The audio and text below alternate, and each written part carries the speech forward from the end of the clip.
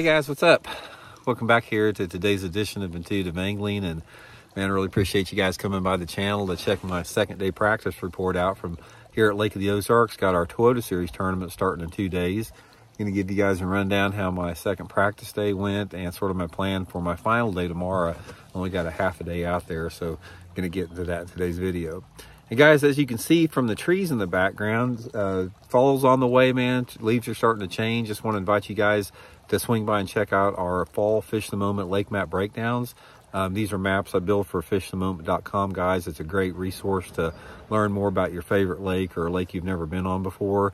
And it's got, give you guys 40 GPS waypoints on every map with some tips and advice on how to fish each spot. You can download straight to your depth finder. So I'll put the link in the description if you guys would like to get you one of those maps there. Much appreciated.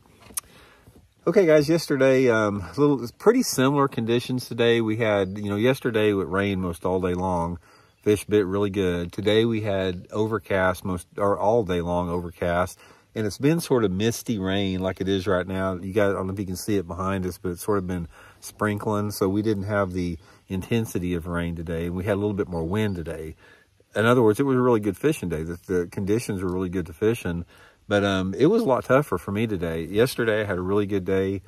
Today I sort of tried to expand on the area that I'd fished the first day. I didn't fish the same water, but I tried to, stay, fairly close to where I was fishing within 5 or 10 miles of there. Tried to duplicate what I was got going on. And I caught them, but not that great. I, probably caught, half the keepers that I did yesterday and probably half the non-keepers.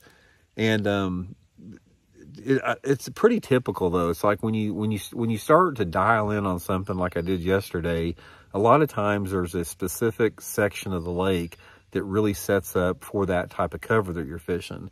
And for me, it has to do with a combination of the depth that the cover is in and the water clarity.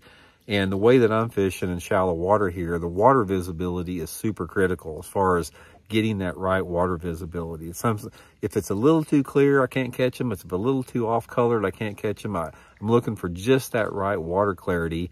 And if I don't find it, I'm struggling to get a bite, even if the cover is very similar to where I caught them yesterday. And sort of one of those things that doesn't really make sense because it's like, I don't know if you guys can see all the shad right there.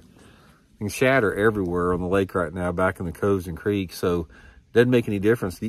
I pulled in some of these coves that have had just tons of shad like this and never had a bite, and then go to another one that doesn't have any shad in it, and you'll catch a couple fish. So typical Lake of the Ozarks fishing. Lake of the Ozarks, there is so much shallow cover here in the form of docks and rocks and seawalls and lay down wood, and they can be everywhere. You might pull back in a cove or a creek and you might catch one off a seawall. You might catch one on a rocky bank. There might be an overhanging tree in the water you catch one on. You might catch one on a dock, one on a lay down tree. But the key in this tournament is to figure out, how to catch those quality fish, as with any tournament. But anyway, guys, tomorrow we got a short practice day. I'm pretty much probably going to commit to the same general part of the lake that I did the last 2 days. I feel at this point, I don't need to be running around a little bit. I need to focus on, really trying to expand the pattern that I figured out yesterday. And there's a lot of ifs for me in this tournament. And the biggest if in this tournament is this dang boat that I'm in. I got my buddy's 35-year-old boat here, and guys, it's got a bunch of issues. It's got 3 gas tanks in the thing, and I was trying to figure them out today, and it's like the switch on the thing doesn't work half the time, and there's no selector, so you got to adjust the switch with a pair of pliers, and sometimes you get it and sometimes you don't, and then a couple times it died for no reason today, and the front depth or the console depth finder's not working. I got no GPS. And so the boat is a big if for me in this tournament. But the thing is really, here's the thing about it. It's like, it takes me back to the 80s because since I don't have a GPS in the boat, you have to pay attention to what's going on. And the Lake of the Ozarks, there's just hundreds and hundreds, maybe thousands of cuts and coves and creeks on this lake. And, you try to if you get a bite off a spot, you want to mark it, and you can't do that since I don't have a GPS. So I'm having to remember everything. It's like, man, there's like a walnut tree on this bank, or there may be a telephone pole, 20 foot up on the bank. I'm having to remember all these reference points to remember, the areas that I want to fish and where I'm going to, because everything looks the same on this lake. I tell you what, GPS spoils people. I mean, it spoiled me. It's like I've had it for so long, and when you don't have a GPS, it's like a new world, man. It's like it takes a while to get back into that flow of just being super aware of your surroundings. You can't, with a GPS, you can sort of space off and not pay attention to what's on the bank or where you're going. You just look at that GPS. But when you don't have a GPS and you don't have a depth finder, you have got to be paying attention all the time. So that's sort of what I've been doing here. But anyway, guys, that's the report. I did catch a couple, decent fish today, but like I said, it wasn't as good as yesterday.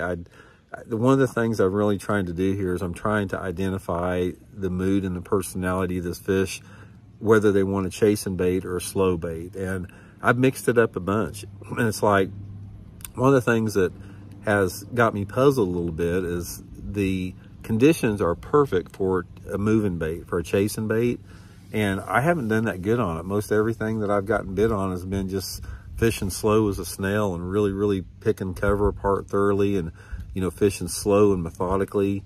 That could be due to a couple different things. It could be due to, just ball transition, fishing pressure, a lot of different factors with that. So anyway, guys, I'll give the report tomorrow. Like I said, got a short day because I got a Bridgeford promotion, so I'm only going to have about a half a day.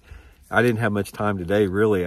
Today either. I dropped Elijah off at school, 7:30 or 7:20. He's got a school, so I had to drive from Springfield up to the lake. And then there's a ton of boat ramps on Lake of the Ozarks, and I was trying to find a couple little off-the-wall ramps.